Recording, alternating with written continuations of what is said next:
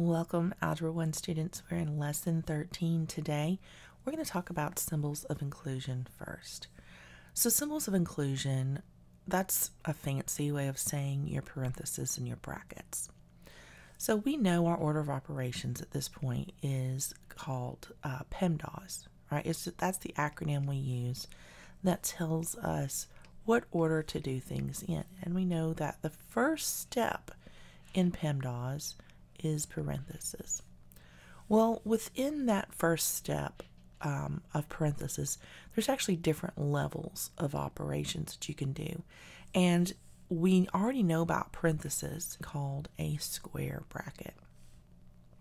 And then there's a level up from that called a curly bracket. And my curly bracket is atrocious, but that's kind of what it looks like. And all of those can be found on your keyboard. In fact, the curly bracket and the square bracket are on the same key. The one in the front, the pair in the front are on the same key. You press the key for this one, hold down your shift, same thing for this. They're right next to each other. So this button is next to this button. And then these are up in your number line on your keyboard because you use them the most, right? Those are the most common. So with the parenthesis order of operation, what you're going to always do is look for the parenthesis first. And that's why we call it the parenthesis operation, is because we want to do the innermost. I'll give you an illustration of that. So here I'm going to give you a problem. Let's see if I can find you a really good one to do. Here we go. Here's one that has all of the symbols of inclusion. So it is, I think I'm going to use the one I found first. All right, so here we have 3 and then a curly bracket. If I can get my pen here to cooperate with me. All right, curly bracket. And then we have a 2 and a square bracket and a parenthesis and a -4 minus 3. -8 minus 2 minus 4. And then we close the square bracket. And then we close the curly bracket as well. And sometimes that's not the way it works. A lot of times it's the way it works. I'm going to read all that.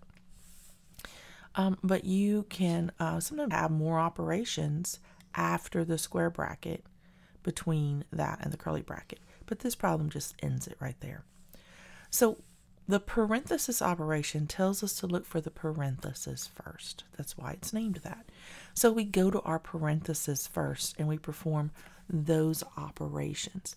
And the reason we have these multiple symbols of inclusion here, the crest of the parenthesis, is to tell you outside of the other operations what needs to happen in what order. It's kind of like overruling the typical operation sequence. It's like placing extra controls and giving you options, right? It's given in order to find a result. So in this case, we're going to perform -4 minus 3 first, and that's going to be a -7. And then we're going to perform this set of parentheses, and that's going to be a -10. Now notice there's no obvious thing to do is the multiplication. So once we've got these solved, we can perform that. So -7 times a -10, remember, we multiply here 2 negatives, gives us a positive. So we're going to write that in a parenthesis just to keep it all contained the way they had it. It's going to be a positive. It makes sense, and we can keep it in an orderly sequence. We don't want to, jump the gun on anything. So now we have a positive 70 minus 4. We've already done everything within this parenthesis. So technically, because there is no, wrong one. Because there's that parenthesis, we've tackled it and moved on. Now, one of the things that you can do once you get rid of the parenthesis is if you have any others, you can rewrite them as parentheses. You don't have to. You can leave them as the bracket just so you don't. So now our innermost symbol of parenthesis is the square bracket. So 70 minus 4, that is going to be 66. So now what we have is 3 times 2 times 66, right? So this is, brain is not big enough to do that in my head. I'm going to use my calculator. So 66 times 2 is equal to 132. So now I have 3, and I've eliminated the square bracket, 132, because we've eliminated this symbol of inclusion. The square bracket is 3 times 132. And so I would multiply that. That would be 6. That would be 9. That would be 3. So 396 would be my final answer. But you can see how we started with the innermost set of parentheses, and that we do not follow the order of operations. Let me give you an example. I'm going to clear the page. The only time we don't follow that is say negative 2 times positive 4. Let's say plus 2. Let's just do that. All right, so the only time we don't follow, so we have parentheses, exponents, multiplication and division, addition, subtraction. This fraction line is a division symbol. We know it means to divide, but because of the way it is written, it means to divide everything on the top by everything on the bottom. All right, in our bracket, 3, 2 plus 4 divided by negative 2, 4 plus 2. That is not the same thing. Instead, it's more like this. It's like its own, the fraction line is its own inclusion symbol. It says to do everything here, like these square brackets, and then everything here on the bottom. Everything in the numerator first, then everything in the denominator first. So the fraction line is another inclusion symbol, you could say, and want you to complete that before you do the division. So we would treat it, if we wanted to rewrite this, we would treat it like another set of brackets. Whatever the last set of bracket was, which in this case was parentheses, you would bump it up to the next set. So if we had a square bracket up and put a parenthesis in order to write this as a expression, instead of a fraction. So that's what we're seeing when we look at a fraction like this, is that all of the time we put PEMDAS out of order with this division is by it being in a fraction, it is treated like its own symbol of inclusion or separation, however you want to look at it. Okay, so moving on, let's look at products of signed numbers, which we've already kind of hinted at with that previous. I'm just going to do a bunch of symbols of inclusion here just for funsies to kind of give you an idea of what I'm talking about. When we have multiple negative signs, it can get really confusing as to whether or not it is a positive or a negative, what's going on here. So there's a couple of different ways that you can handle this. One, that you know how you have that, and let's say you have a group of people and they all kind of have that person they have a crush on and they're happy, right? And let's say you have 5 friends going somewhere together, and 3 of them are boys, or let's say 3 of them are girls and 2 of them are boys. And the 2 girls and 2 of the boys doesn't have a guy to kind of hold hands with and crush on. And so she's kind of the 5th wheel, right? And she's kind of negative. She's kind of sad over there by herself. It works the same way with the negative symbols. When they're by themselves, they're kind of sad, right? And I like to think of them as couples. So when they're by themselves, they're sad that they like. Together, they become happy because they're paired up, right? So here's a negative sign, and we take the other negative sign, and now let's say they get married and they're in holy matrimony. That's why that's a cross. That was my logic as a kid. That's why the plus sign was a cross. Was because they're they're not going to bring everybody down because they don't have a date to the event or whatever it is. So you can think of your negative signs the same way. Pair them up and they become positive. Okay, that's one way to think about it. All right, I'm going to clear all that out. So that's just up, and then they can be happy and everything's all positive. All right, there's a little story I told myself to remember that. So even number of negative signs equals a positive. But if you had an odd number means somebody was left out, remain negative. They bring the whole crowd down because they're like, I wish I had a boyfriend, or I wish I had a girlfriend. Don't you have a friend that's cute? You know, so that's just, that was my brain at that time of life, but it helped me to remember. So if you have a little trick like that that helps you to remember those types of things and those types of rules, use that to your advantage. All right, you can do it mathematically, and I'm going to show you that as well. So whenever you have a negative outside of a set of parentheses, that's really a 1 living there. That's an invisible 1 living there. So what you do is you're going to multiply that times what's in here. So a -1 times a -2. We know that pairs of negatives make a positive. So -1, 2, right? So we just eliminated. That is a horrible, horrible curly bracket, Miss Tracy. Oh my goodness. Why did you draw that? So we eliminated that. We paired them up, and now we made a positive. All right, so now we have another -1 living outside of this square bracket. -1 times a +2. Well, that's going to be a negative multiplication operation there. And so now we have a -1 times a -2, and we know an opposite of an opposite, that's going to be another positive. So we have a +2 is our result, which we could have gotten just by counting the number of negatives, and that is a faster way to do it. And it's not better, it's just faster, and it gives you you can solve it quickly.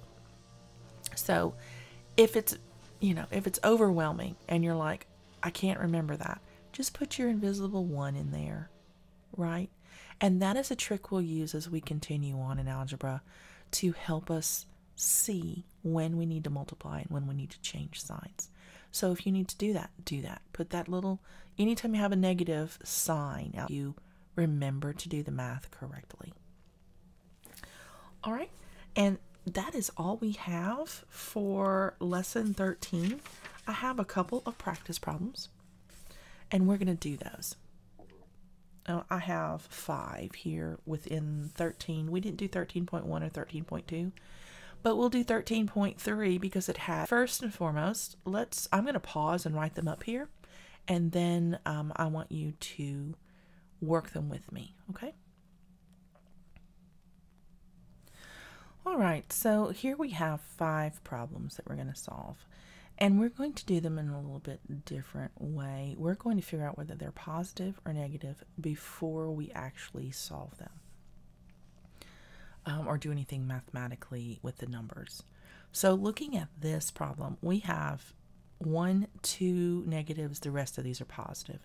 So because we have a pair that's an even number, we know that the answer is going to be a positive. So we're just going to do that first. Here we have 3 positives. And it doesn't matter how many positives you have. When a problem asks you, I've got this many positives and this many negatives, is the answer positive or negative? It doesn't matter how many positives. Positive people, they'll stay positive until a negative affects them. Remember that. People are happy until something bad happens. And sometimes it's a negative thing when something bad happens. So the numbers will stay positive, people will stay positive until they have a reason to be negative, usually. So it doesn't matter how many positives you have, look for that odd number of negatives. That's going to tell you what you have. So in C, we have an odd number of negatives. So we have 1, 2, 3 negative signs. So that's going to be a negative answer, whatever that is. In D, we have 1, 2, 3, 4, 5 negatives, and they're all being multiplied against each other, right? So we have, if we multiply these two together, we have symbols of inclusion here. So this would be a positive, right? Then we have 2 here. That'd be a positive. This would be a negative number. This will be a positive number. So positive times negative, that's going to be a negative, right? All right, so down here we have a little bit different symbol of inclusion, and we have an operation in between them. So we have to look at these numbers separately. So this would be a negative number, and 2 times this would be a negative number. But we don't know if this is going to be positive or negative, just know what the value is going to be here. I can guess, I know that 2 times 3 here and 2 times 3 here, this is another number multiplied by that, so it can't be 0. All right, this is going to be the bigger number. And the bigger number is going to be negative, and this is going to be negative. So probably doing that logic, it's probably going to be negative. Let's just take an education. And let's see what we have. All right, so negative 4 times negative 3, that gives me a positive 12. And I like to just write it down there when I'm doing it. 12 times 2 is 24. 24 times 5 is above my pay grade, but I believe that's 120. 120 times 6. All right, so the way I do that is 72, and then I tack the 0 onto it. So that'd be 720. So it is a positive 720, right? Because we already got the positive 12 here. So this one, this is 3 times 2 is 6, and 6 times 6 is 36. It's a positive 36. We didn't really have any struggle with that. So now let's look at this one and make sure we have that negative. So negative 3 times negative 2, we know that's a positive 6 because we have 2 negatives and they cancel each other out, right? Now they're happy together because they're paired up. 6 times 6 is 36. 36 times 4, let me see, that'd be 4 times 6 is 24, carry 2. And that's going to be 12 plus that 2 we carried. That's 144. That's a 4, I promise. So now negative 2 times 144 is going to be negative 288. So yes, we were right. Negative sign right there. So let's look here and see what we have. A negative times a negative is positive. So that's going to be a positive 6. And then now that we have that taken care of, we can just move down the line. So 6 times a negative 5 is going to be a negative 30. Negative 30 times a negative 7, that's going to be a positive 210. Because 7 times 3 is 21, and we just tack that 0 on the end of it. And 210 times a negative 2 is going to be a negative 420. So positive times negative, there you go. All right, so now let's look down here at E. So negative 3 times negative 4 is going to be a positive 12. Positive 12 times a negative 2 is a negative 24. Well, 2 times negative 3 is going to be 6. So if we have a negative 24 and this is a negative 6, that actually changes the symbol to where we have negative 24 minus 6. So when we have two signs, if the signs are the same, we add the numbers together and keep the sign, right? So 24 plus 6 is going to be 30, but it is a negative 30. All right, so that is how we handle those positive negatives. We count them. We use logic to figure them out in regards to the number of negatives that we have. And then down here, we figured out this would probably be a bigger number here than this would be. So even if this was taken away from here, this would still have overruled and been the bigger number, so our answer would have been a negative. And then turns out we didn't account for, or I didn't account for the fact that this was a positive, so it would make this negative anyway. So it would just add to it. All right, so that is all we have for lesson 13. Be sure to write down some type of system that explains to you how the symbols of inclusion work, right? We know that we start with all the parentheses, then we do the brackets, then we do the curly brackets, right? That's our symbol of inclusion. And then be sure to write down some type of system for yourself the note that I made, even that even number negatives equals a positive, and an odd number, they feel all left out and they remain negative. Those are the things that you need to take away from this lesson. And that's all I have. I'll see you in lesson 14.